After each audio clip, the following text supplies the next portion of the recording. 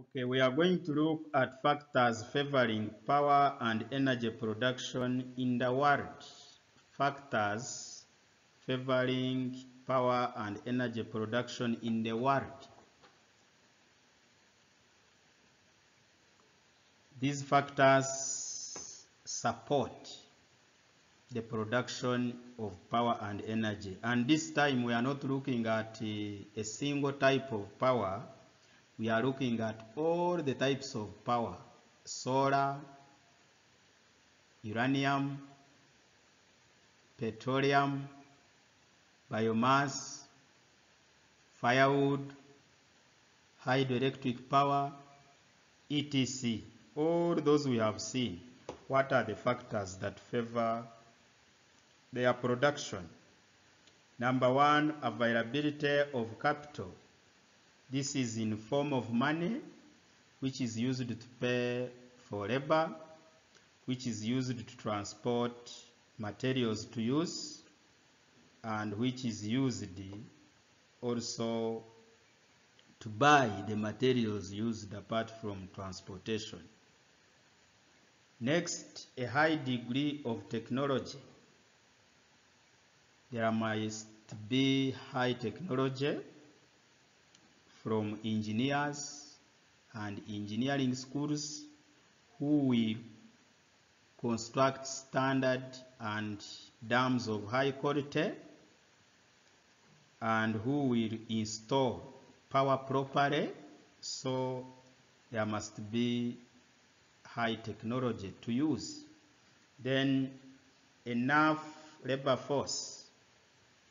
This is somehow related to technology, but it's different in another way. Labor should be enough, and at least in three forms: skilled labor, unskilled labor, and semi-skilled labor.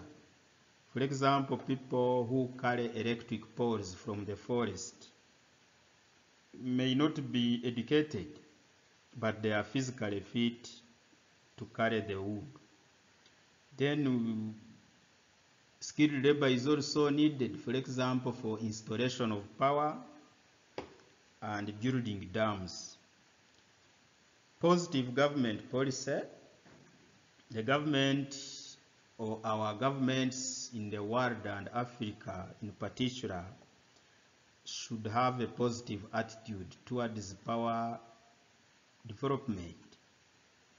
For example, our governments should reduce taxes for people who are investing in power and energy production, and also encourage and attract foreign investors.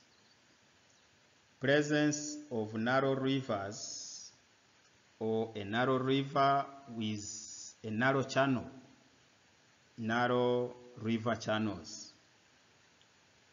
We mean the distance from one bank of a river to another, or which I think we called river width. It should be narrow for easy construction, cheap construction, and quick construction of the dam. If the river channel is wide, it will be costly and hard for people to build a dam across that big river channel. Then we have steep gradient. The gradient at which the river flows should be steep to increase the velocity of the river, which will turn the turbines easily. Presence of big rivers with big water volumes. If the volume of the river is big, the turbines will rotate easily. Climate with enough rainfall, which will increase the volume of the rivers or lead to river discharge. And when the river volume increases, its velocity increases, and turbines will rotate faster to produce heat. Thick vegetation is needed for the production of enough biomass. Political stability, which allows activities of dam construction and power installation to occur throughout the year from January to December. Hard basement rock for a hard dam foundation. If the rock across the river is soft, dams will collapse. Absence of seismic waves like earthquakes should not occur should not occur because they will destroy the dams. Better transport facility like better roads, railway lines to transport materials to use and transport labor. Importance of power and energy in the development of the world. You should ask yourself as a citizen of Rwanda, that is power and energy very important in our country? Does it lead to development? Yes. Power and energy helps a country to earn foreign exchange. Some countries export power, and after exportation,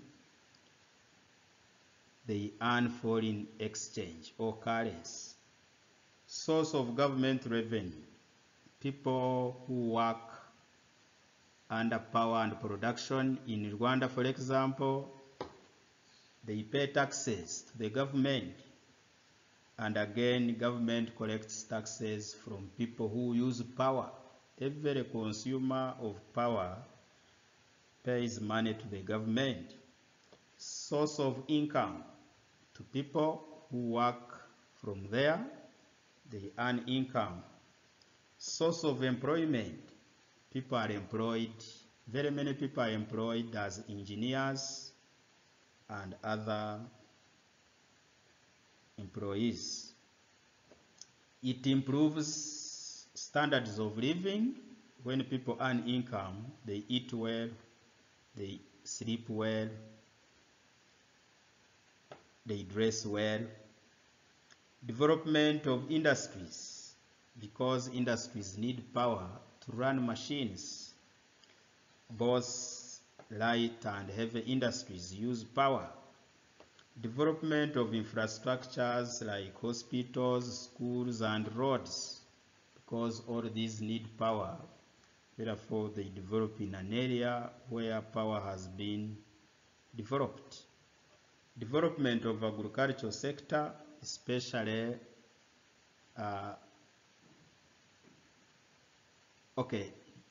power and energy promotes agro-based industries, because industries which use agricultural products as raw materials, they also process those products using power.